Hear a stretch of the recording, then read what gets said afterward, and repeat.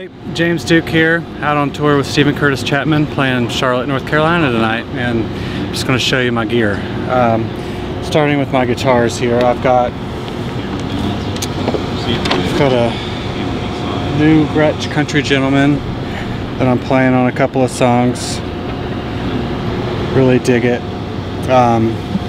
This is a newer model. It's got a string through Bigsby and locking tuners on it, which really come in handy and makes it super stable for live stuff. Stays in tune really good. And then I have a reissued Duo Jet that's on loan from the Jeffrey Cundy Guitar Museum. Thank you, Jeffrey. I love the Dynasonics, and I'm using this on some of the old hit songs like Dive and Great Adventure and stuff, and it's got a really cool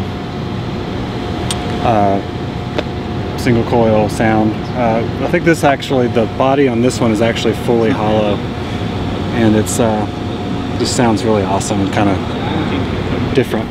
I like it. Anyway, and then this is my old girl 357 from Elliott that I have been using for the last couple of years. Still love it. It's awesome.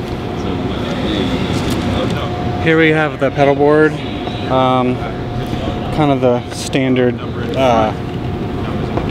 usual suspects that I normally have. I have added the Jackson Audio Prism, which I love for just a good sparkly clean sound. Still got the Tube Screamer, got some JHS stuff.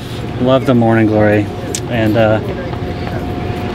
I've got this thing that is a mystery drive that y'all might hear more about later sometime.